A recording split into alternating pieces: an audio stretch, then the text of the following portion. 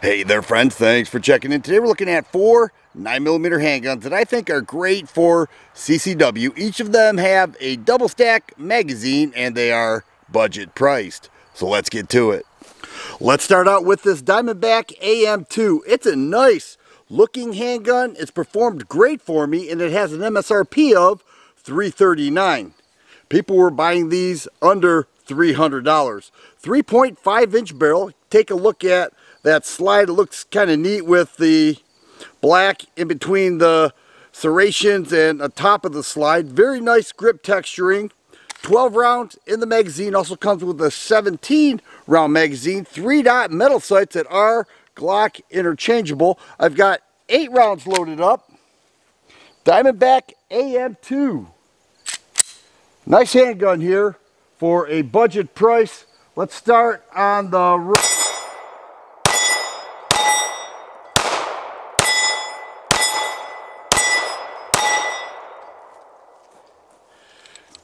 I've had this gun for over a year now, and I've really enjoyed it. It does have a pick rail there for the accessories, a striker fire indicator, a loaded chamber sight hole, and a great all-around handgun. I'm yet to have a failure with this Diamondback AM2. Here we have the Canik TP9 Elite Subcompact, Canik's smallest handgun with a 3.6 inch barrel, a beautiful tungsten Cerakote finish slide.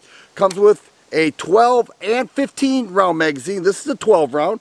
Extended base plate on the magazine for 3-finger contact. You can see the trigger bar safety there is red. Does have a pick rail, front serrations, 3-dot metal sights, optic ready, a loaded chamber indicator bar, ambi slide stop. I could go on. Interchangeable back straps, striker fire indicator, feature loaded to the max, and it's a nice looking handgun. People are picking this up for a little bit over $300, and I think that's a great price for a gun with all those features.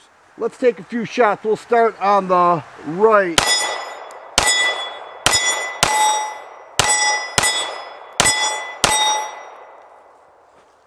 What a nice handgun this is. Happy to own it, and I've enjoyed it since day one. Here we have the Taurus G3C. They took the very popular G2C and made it even better with the G3C. The 3 is the 3rd generation. Let's start with the magazine. 3 12-round magazines, opposed to the 2 that the G2C gives you. They put a Tennifer finish on the slide. They got rid of the loaded chamber indicator bar, added a sight hole indicator. Still has the thumb safety. I think it's the same grip. Some people say it's a little more textured, but what I like most is that trigger. They widened the trigger bar safety, and it has a nice, crisp, single action trigger pull.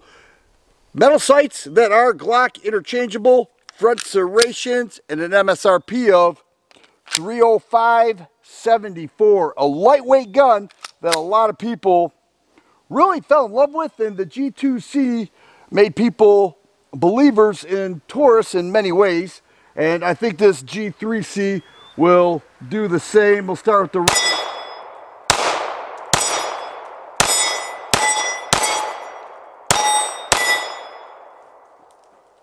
yeah, it's a fine shooter. I've run, well, that was steel case, and I've run others through this gun, and it has performed great. I haven't owned it real long, you know, just a couple months, because that's when they released it, but I'm very pleased with the upgrade in features, and they also kept the MSRP down and added an additional magazine.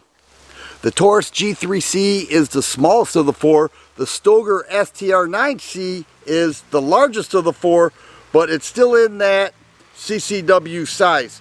They took the full-size STR9 and made it a smaller model with a 3.8 inch barrel and a little bit of a shorter grip there. Carries 13 rounds, comes with 2 13-round magazines. It does have the deep cut slide serrations, a loaded chamber bar there, a very nice trigger, a pick rail, and a great shooter. I really shot this gun well, and I'm very happy to have it. It's just a smaller version. They also have a matte finish on the slide. $329 with one magazine and one backstrap. 3-dot metal sights as well. Let's start on the left.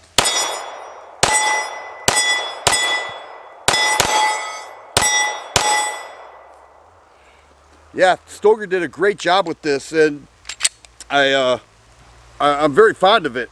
I shoot it well, and for an MSRP of $329, you really can't go wrong with this handgun. Well, there they are, the Diamondback AM2, the Canik TP9 Elite Subcompact, the Stoeger STR9C, and the Taurus G3C. Each are very nice. They're budget priced. They in that CCW size range, and each have a double stack magazine. And I think I demonstrated the shooting pretty well with these models as well. It's raining out here. It just started pouring. You may see that on the gun. So I'm going to pack up and get out of here. But if you like videos like this, please subscribe and share. I always appreciate the thumbs up button. Thanks for watching, and you guys be safe.